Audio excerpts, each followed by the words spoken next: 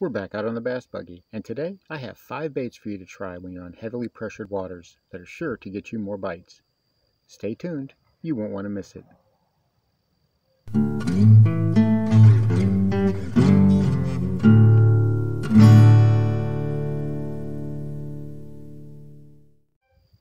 Welcome back to Lowbrow Fishing, and today we're talking about heavily pressured waters.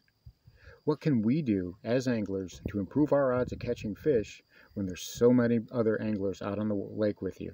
Whether there's boats or bank anglers, what can we do to improve our odds of catching fish? Probably the biggest thing that I like to do is to slow things down. Go finesse. You'll have a lot of people out there power fishing with their crankbaits. But what you have to remember is with so many people out on the water, fish get attuned to the sound of a rattle from a rattle trap or a lipless crank or a deep diving crank or chatterbaits or any of those loud baits that make a bunch of noise underwater, especially if the water is clear.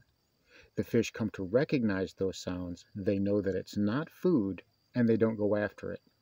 Occasionally you'll be able to get one on a reaction strike, but as far as actually chasing one down and committing with the strike, that becomes a real challenge.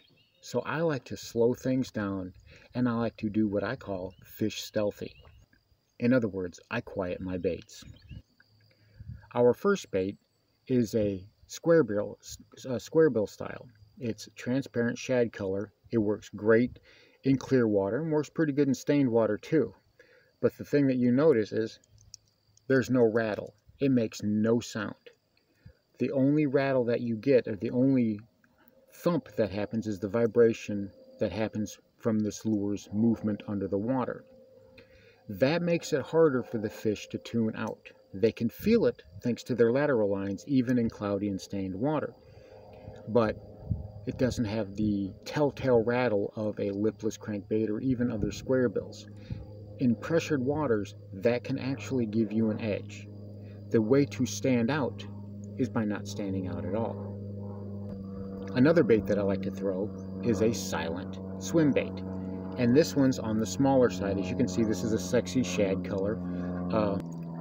But again, it doesn't make really any sound other than the split ring and the hooks on it. It comes quietly through the water. And that's another thing that helps you attract fish. In a heavily pressured body of water, they're hearing all those sounds of trolling motors and boat motors and rattles from crankbaits and chatterbaits and all this underwater noise, and it can just turn the bite off. So if you can come at them with something quiet and silent, and especially something that looks very much like what they're used to seeing underwater considering a meal, you may just give yourself an edge. Our next bait is the iconic Bitsy Bug jig. I always have one of these tied on, even if it's not pressured. I have caught so many fish on these. The 1/4 ounce Bitsy Bug jig by Strike King is an all-around workhorse. It flips under docks. I use it in laydowns. I even bring it through grass, and it helps me catch a lot of fish. The smaller jig paired with a smaller do-nothing beaver-style trailer, something that doesn't have a lot of flap on it, when I drag it or when I stroke it, greatly increases the amount of bites that I get. A smaller presentation on pressured waters will only help you attract more fish. And of course, there's the iconic shaky head, another silent presentation. If you're fishing deeper waters, 10, 15 feet, and you want to fish the bottom close to laydowns or whatever you see on your electronics, a shaky head can be the way to go. Cast it out, that head falls and hits, and if you're using, like I do, baits that don't have salt in them, then that tail sticks up. And you can impart just a little bit of action on that line and make that bait wiggle and make that tail wiggle. And you can hold it in place and just make it wiggle. Hop it a little bit and make that tail wiggle. It's a very enticing meal to a bass. And last up, of course, I've got to talk about it, the Texas rig worm.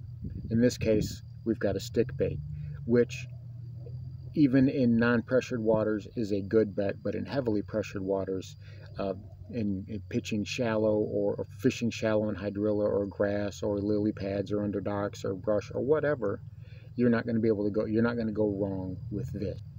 Not just a Texas rigged worm, but you can rig them wacky, or a NACO rig would also work. Plastic worms are silent, but they're enticing. They catch probably more fish than any other single type of bait. So there you go. 5 baits and ways to do better whenever the waters are heavily pressured. Just need to remember to slow things down and quiet your baits and fish stealthy.